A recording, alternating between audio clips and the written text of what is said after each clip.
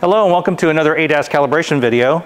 Today we have a 2023 Nissan Altima and we'll be calibrating the Adaptive Cruise Control or ACC front radar, and we'll be using our new 3-in-1 radar calibration frame. So let's go ahead and get started. As with all ADAS calibrations, it all starts with the display tablet here. So we're using the iSmartLink 801. We'll go ahead and connect the VCI to the vehicle's OBD2 port. Now this is a Nissan, so it does have a gateway set up, so we'll have to pump the accelerator pedal twice right at key on. So let me go ahead and do that now.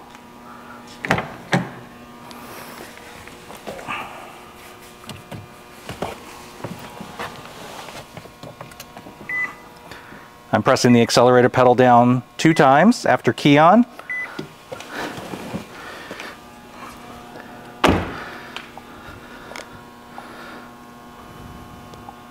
And then we'll go ahead and press ADAS calibration.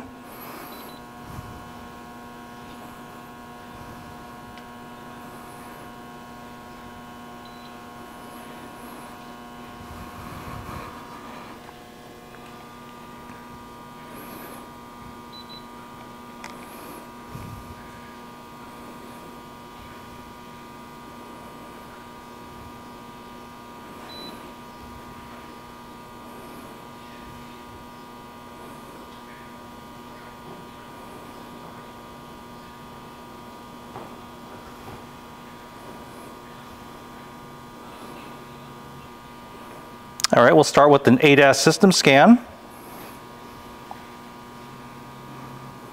And then we'll go ahead and generate our pre-repair report.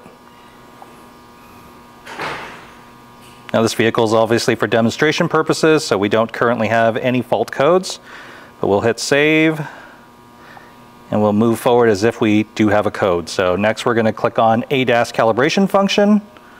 We're going to choose ACC radar calibration and millimeter wave radar adjust.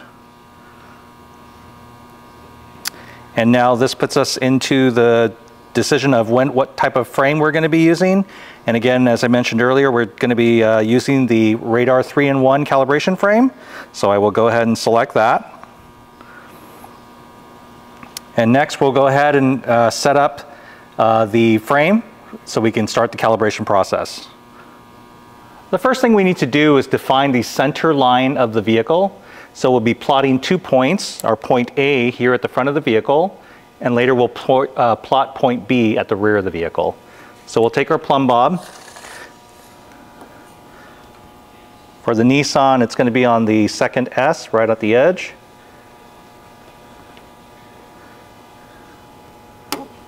Get that to line up. And then we'll place our cross marker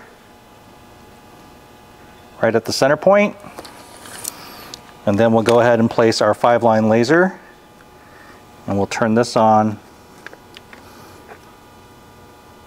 and adjust it for the rear.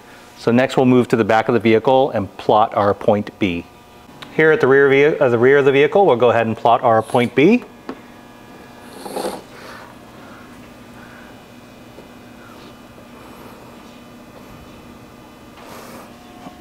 And place down our cross marker, and then we'll place our reflective panel facing towards the front of the vehicle. Now we'll move back to the front of the vehicle and turn the laser on.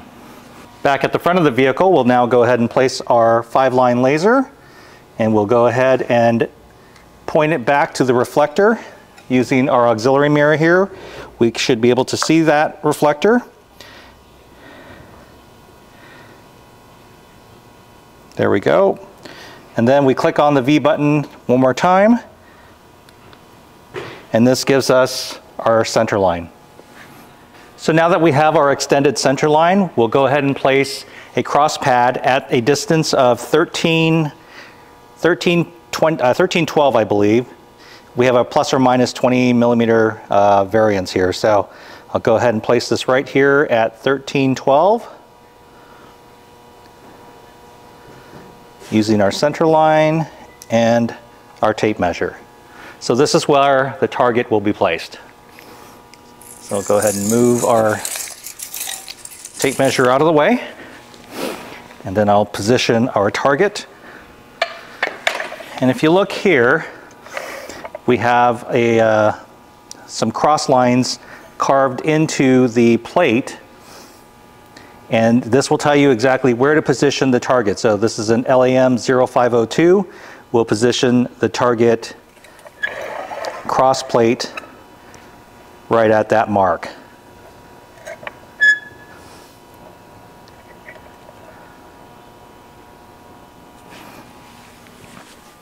The last step is to go ahead and set the height and angle of the target.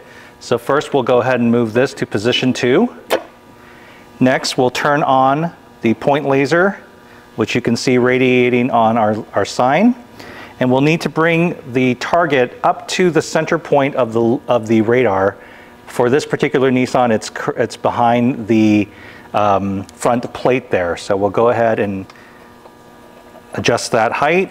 I'll press the adjustment button. We'll bring it up, and you can see the laser right between the two S's. And then I'll go ahead and lock it down.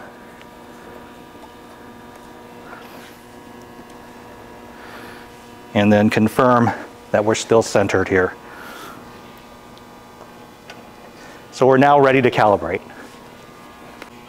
So with the calibration frame all set up, I'm going to go ahead and stand behind the radar, and we're ready to press the calibration button on the tablet. Next, we'll press start.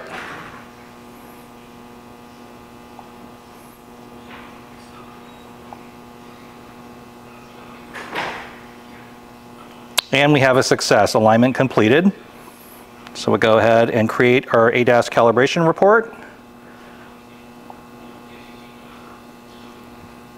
This shows we have a success with the adjustments made. We'll hit save. We'll hit the back arrow. We'll click on report. Change the report type from pre-repair to post-repair. Click on add. We'll add the pre-repair and the diagnostics part of the reports combined to make the post-repair report. We'll hit OK.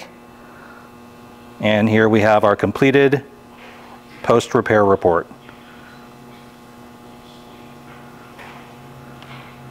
So we hope you found this video helpful. We'll see you at the next one. Thank you.